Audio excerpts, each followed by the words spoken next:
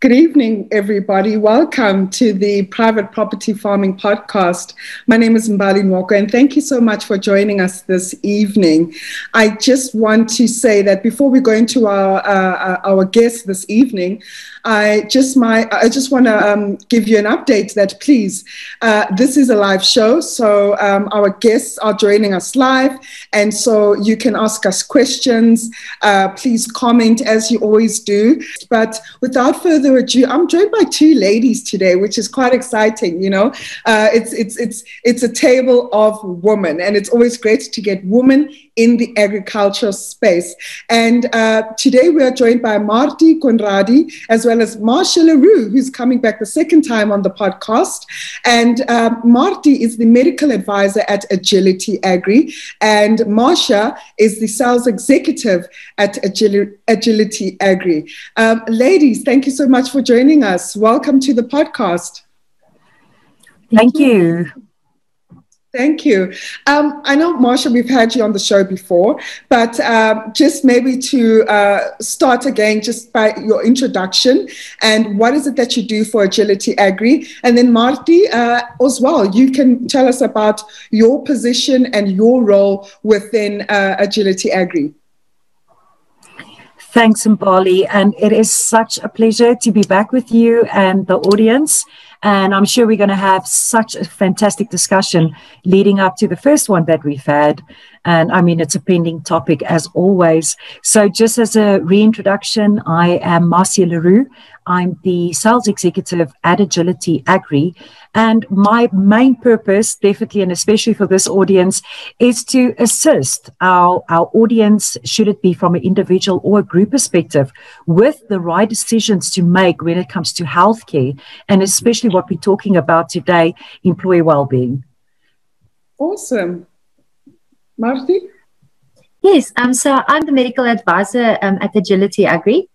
So what I do is kind of more behind the scenes, and we try to make sure that we develop a product that really looks after the employee's health.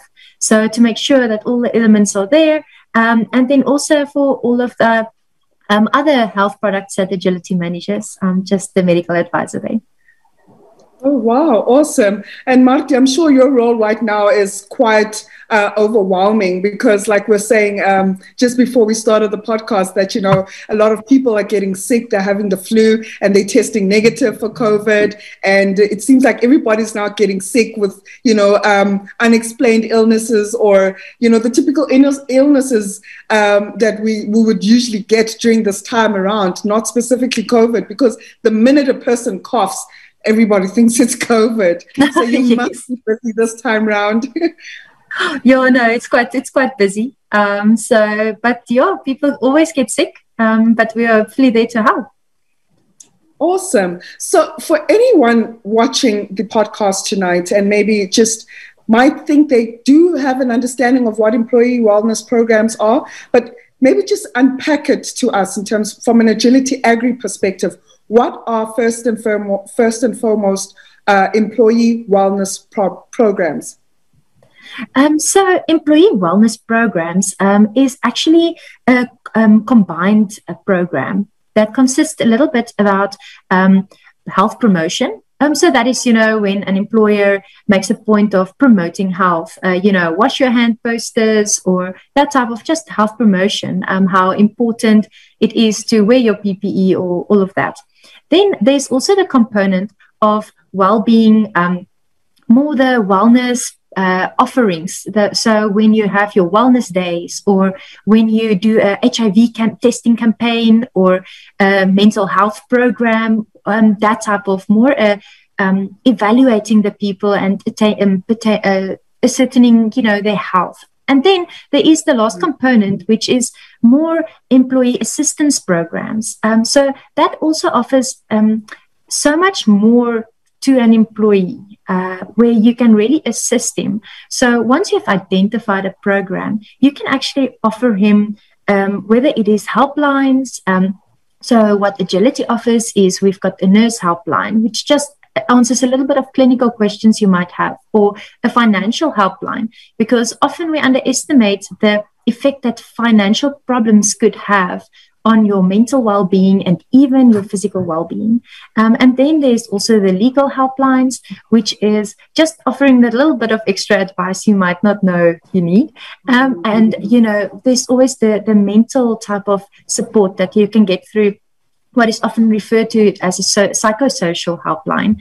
And then some companies also offer some rehabilitation if they do identify that maybe a lot of employees are struggling with alcohol dependency or that type of situation. So the combined, you know, when you combine all of those products, you kind of get to an employee wellness program as a whole. Wow. And I want to bring in Marsha here into the conversation to ask basically,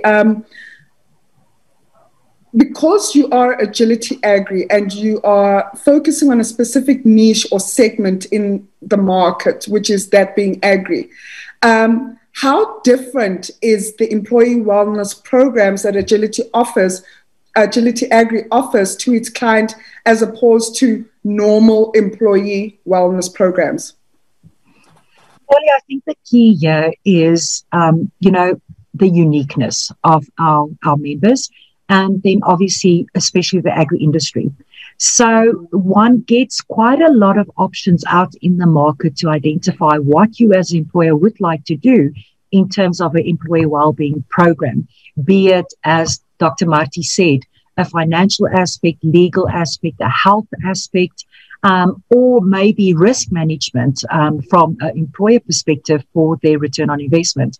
So what makes Agility Agri different in this market is the way and the methodology we take and put together in order to create the right solution when it comes to employee well-being. We spoke previously about locations, demographics. You know, farms are not always located near metropolitan areas. So how does one provide a service to employees to better their own personal lifestyle and as an employee, but being so far removed from the city life? So that's where the absolute focus comes in to say, all right, these are the providers in that location that we can access. Employee well-being from an agility perspective, for instance, we have one of our products actually complementary to any employer group that belongs to Agility, and also our medical aid Health Squared, which we administrate. So that means we can already give one aspect a tick, and I hate the word ticking a box because it's more than that. You know, HR lots of times have this onus on them to say, but you know what, we have to look after employees. What can we do? All right, we've put this in place, but is it being utilized? How can we measure the outcome of this benefit that you are giving as an employer? So from Agility's perspective, for our employer groups, and especially on the farms, we have a helpline, a 24/7 helpline, which these employees can access for either health, financial, or legal assistance, which is fantastic because this is, you know, and things never happen in working hours, especially when it comes to health. It is late at night, something happens to my child and I'm not sure how to respond to that. And it's just that quick call to a professional to say, this is the situation, what is your advice? So it's become very, very, very crucial and nearly like gold for our employers at the moment, because the employees feel a sense of duty that's coming from the employer to take care of them and giving them an access to a professional that is not linked to the organization. You know, we're proud, and as South Africans, we have a sense of culture that we don't always want to let people know our weakness, or when we are actually experiencing something difficult like a financial or a legal situation. And especially with COVID, you're so scared you just wipe your nose or sneeze because the individuals around you might think that you've got COVID, and you can then, as a stigma, think that you could lose your job. So this is an absolute channel that is private.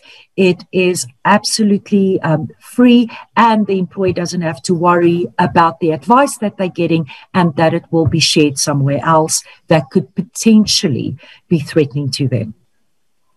Wow, thank you.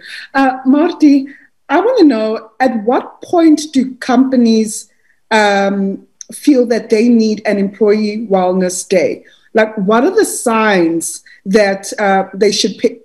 Maybe they should look out for to say that, okay, maybe we should start organizing an employee wellness day. So at what point do companies implement or start to introduce employee wellness days? So yes, employee wellness days is not the it's not the solution to everything, but it is a very good starting point. So it actually shouldn't be triggered by anything. It will be best if it is just done before there are any problems. You know, that is the ideal, and that is what is often offered if you go to an external company like Agility to bring in people and arrange a day before there are any triggers. And, you know, what then can happen is from that day, you can determine the need for either future wellness days or so.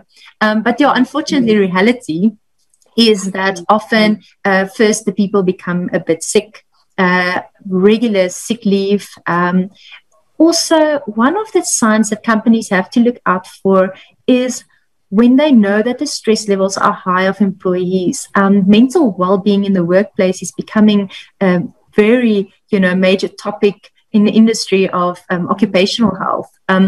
So often at wellness days, we thought, okay, high blood pressure testing, done, cholesterol check, weight check, a little bit of lifestyle advice. That used to be a wellness day. Nowadays, a wellness day is a little bit more specialized. Mental health services or education or just support of people, that is becoming a little bit more important, and creating awareness also of workplaces of what the stress levels is. So we hope to change and get more wellness days out there.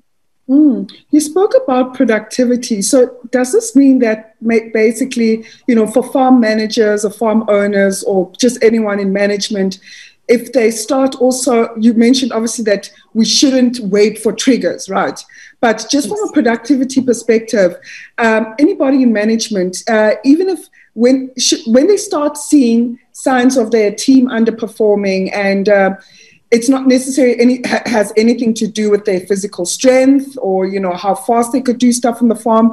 But just basically when people start noticing that, this certain or this team is really not mentally at work.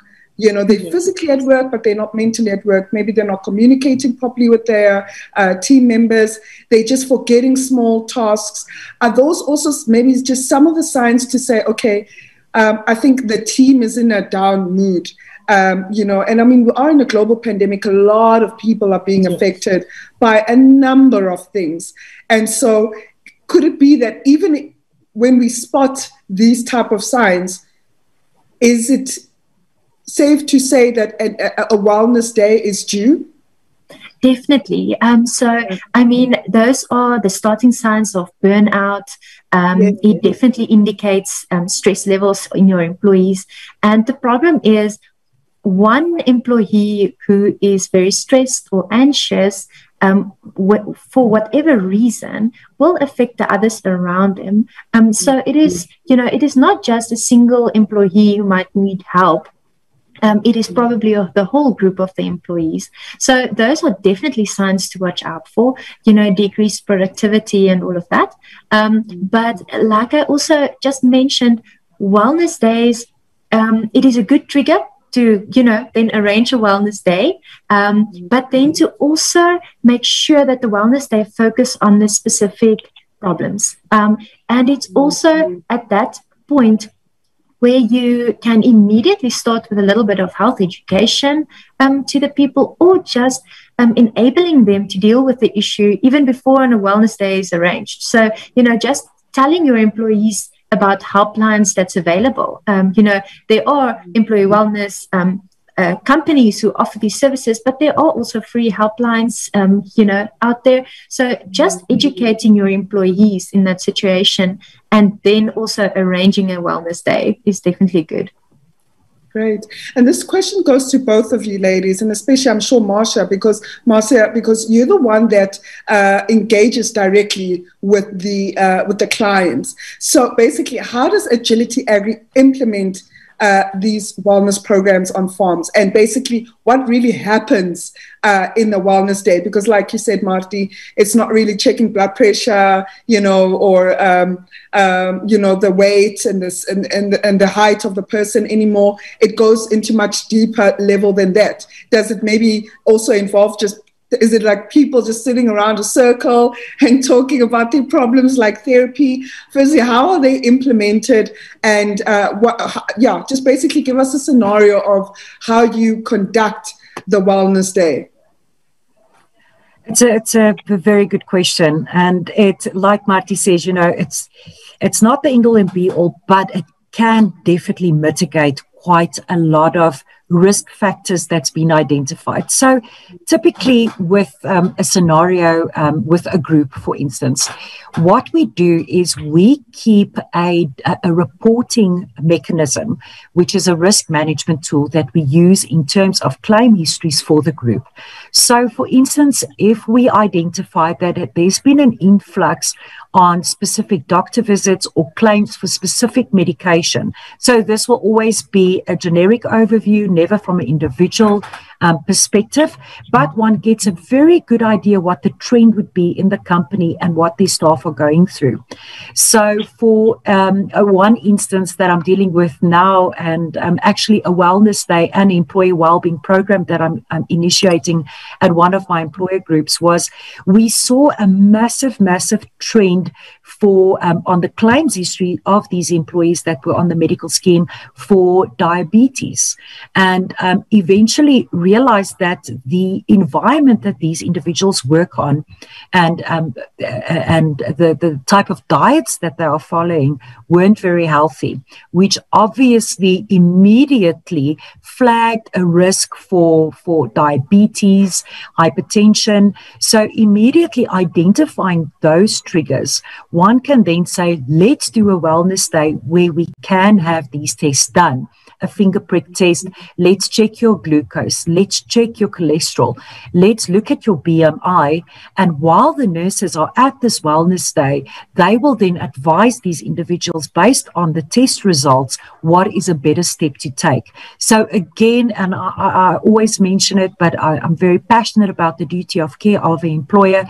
So the employer is actually now bringing a professional to the workplace, such as a wellness day, where these individuals can get these simple tests done that can prevent something bigger happening. And heeding the warning and listening to the test results, putting measures in place then to say, well, how can we take this wellness day further now? Again, we're not ticking a box. We want to make sure that the well-being of these staff are actually being measured, being managed. And then saying, such as Dr. Marty, to give some dietary advice. What are good tips that these individuals can follow?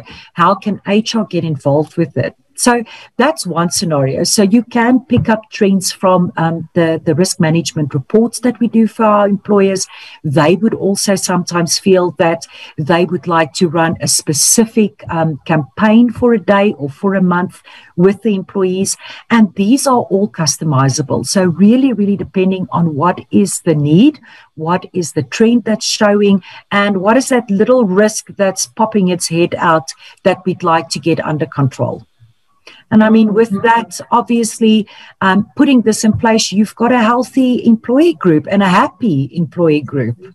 Absolutely. Marty, is there anything you want to add there? No, I completely agree. Happy workforce is a productive workforce. So it used to be neglected previously. Wellness wasn't one of the top priorities. Often in mining, it was legislated, so it was just done, tick. But it wasn't really, followed. But nowadays, there's so much you can do and you can offer, like Marsha said, to the people that you can really make a difference. Like you said, happy employee, happy workforce. Talking about that happy or positive outcomes, what have been some of the positive outcomes that you've experienced out of the wellness days? From my side and my experience, definitely employees that feel that they are being taken care of. first of all. Everybody loves, occasion where a provider comes through to them, looking after them and contributing to their own personal health. So it definitely creates a sense of morale, heightened positivity, and doing these tests and giving the results and having a backup plan lessens absenteeism. So it really becomes a fantastic way that doesn't always have to be expensive, even if it's just sharing information like where we are now and what we spoke before about flu. What do I do? Should I always go for a test? Shouldn't I? What are the trends that we have to look at? And just getting a professional to come speak to the employees. So it definitely creates a lot more information and education so that people can make more informed decisions. And then for the employer, definitely lessen absenteeism and more productivity, because people are now informed and they know what to do with triggers that they normally not would have known about. Right. Marty, do you have any things to share about some sort of positive changes that have come out of Wellness Days over and above what Marcia said? Well, one thing that I could add, she definitely touched the most important points there. But one thing that I could add is maybe many companies are rurally located, and the employees do not always have access to, I won't say reliable healthcare or trustworthy sources, maybe not even to Google, we turn to it very quickly. But Wellness Days and then employee wellness programs create this opportunity to enable your workforce who might not otherwise have access to these sources to then take responsibility for their own health. And I think that is what employee wellness programs can really do. Wow. I just want to say to anybody watching at home, please, if you've got any questions for Marty or Marcia tonight, please drop them into the comment section, and we're happy to answer any questions that you may have around employee well-being, around Wellness Days, basically on our discussion. And if you're just joining us, we're joined by Marty and Marcia from Agility Agri, discussing the importance of employee wellness days or employee wellness programs within the agri sector. And so just to sum up our conversation, Marty and Marcia, I just want to know, and especially just as a farmer, as an entrepreneur, we've faced under a lot of pressure, just personally, I think as a farm owner, and obviously as a business person, farming is not the most easiest sector to be in. And so there's a lot of pressure and demands just running the farm at the end of the day and just managing it as a business, because, under these tough economic climatic conditions, it can get quite stressful for business owners or farm owners to say. But even going back to the employees as well, still, we are in a global pandemic. A lot of communities are facing a lot of poverty, pressures with service delivery, etc. And that can definitely affect the psyche and well-being of farm workers. So what can we all do as people and professionals within the agri sector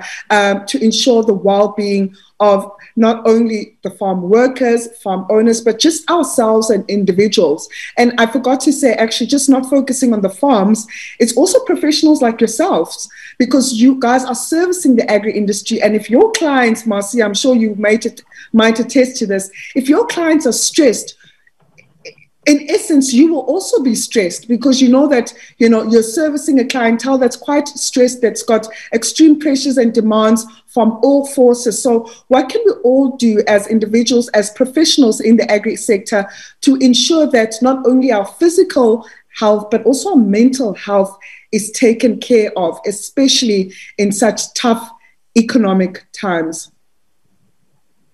So I'll start with that. Marcia will have lots to add, probably. So obviously, your own wellness and healthy lifestyle and your mental health, that is important. So if you aren't healthy, you can't help other people. You can't help your family, and you actually make a more negative environment at work. So we all know the healthy habits, more exercise, more vegetables, add a little bit of vitamins there, lots of water. So preferably not smoking, less alcohol. So those are the harder ones. But following a healthy lifestyle will be very good for you. And then I think how we support other people is to be understanding, and to be aware of other people's problems. You don't have to be the one to fix it, but you could know someone or something that could help them. And being supportive and understanding will create this environment where people might, to promote help-seeking behavior. So just having the service of maybe a nurse on call or a psychosocial helpline, and promoting the use of that will actually help all the people around you. So, that's from my side. Wow.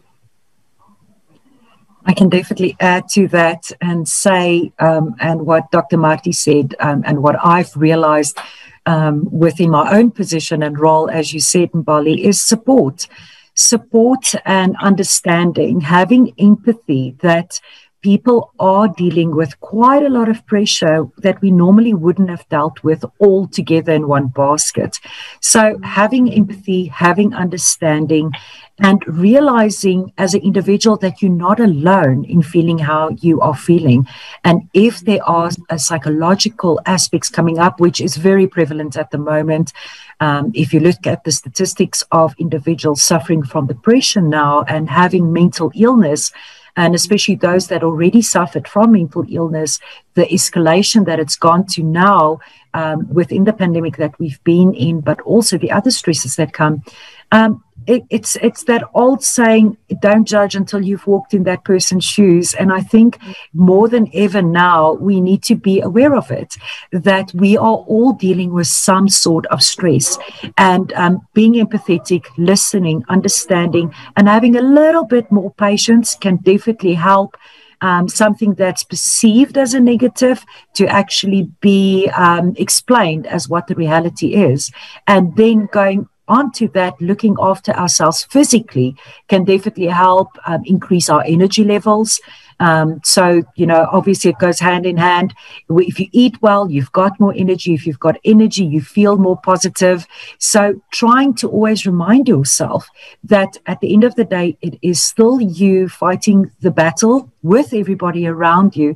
And the more we look after ourselves, the more we will be able to also look after others from a psychological and a physical perspective. Wow, thank you, Marcy. I mean, as you're talking, it definitely hit home, because sometimes I shy away from reading the news because of the terrible things that we read, especially in the farming sector. If it's not farm murders this week, it's hearing about a farmer who committed suicide because, maybe their farm just couldn't recover from drought, etc. And, they're under financial stress.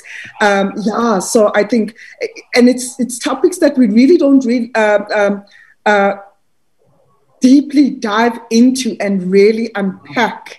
And you're right, it can definitely get lonely, especially in the farming sector, over and above just having a business in general. So I think what's so assuring to know from Agility Agri is that there is a support line, most importantly, a 24-hour support line. So, members can obviously get that support to say if I'm feeling depressed or if I'm having anxiety, and I'm sure it could be happening amongst women farmers or women farm workers with all the farm murders, etc., and the violence that is happening. So it's great to hear that you're not only providing a service where, we're just paying a monthly fee and then we just, contacting Agility Agri if we're sick or if we're not feeling well, or if we want to design or come up with wellness days, but you are there from, just a call away to support just on any other things that are just triggering the low productivity. But ladies, it's been fantastic speaking to you guys today.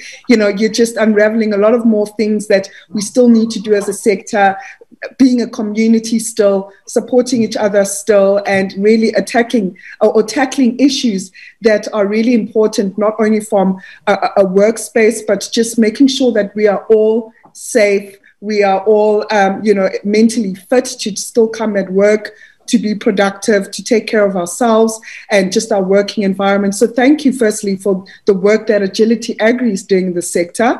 And thank you guys for your roles and your participation in the podcast today. You definitely did educate me more on what your service offering provides, not only to farm owner as myself, but most importantly to the workforce.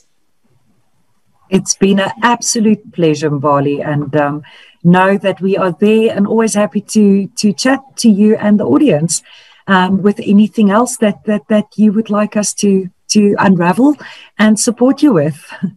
Thank you so much. Marty, any last words? No, all the best on the farms. There's always challenges, but I hope you all stay very healthy. So all the best. Awesome. Thank you so much.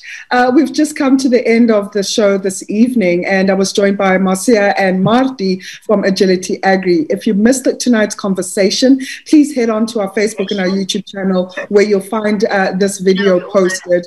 And we didn't get any comments today. I think maybe you're just listening quite intently with all the things we've been unpacking. But I hope that the show today has been very educative and informative, most importantly, to you and anybody you know that is working within the agri sector. And I think what I'd like to leave you with lastly is that, if you're feeling down, if your mental health is just not improving, and you're just noticing a common trend where nothing is making you happy, definitely speak to someone, even if it's not Agility Agri, or if you're not a member, definitely speak to someone closest to you. And if you need further support, and especially for people working in the agri community, I think Agility Agri is a company that maybe you could reach out to, whether it's Marcia or Marty this evening. But we'll put their link to their website on our show notes on YouTube. And I hope this was quite an eye-opener of the many, many challenges that we face in farming, over and above the positive stories that we always love to share. But thank you so much for tuning in, and I wish you a very, very good night. And I will see you next week, Tuesday at 8 o'clock. Thank you.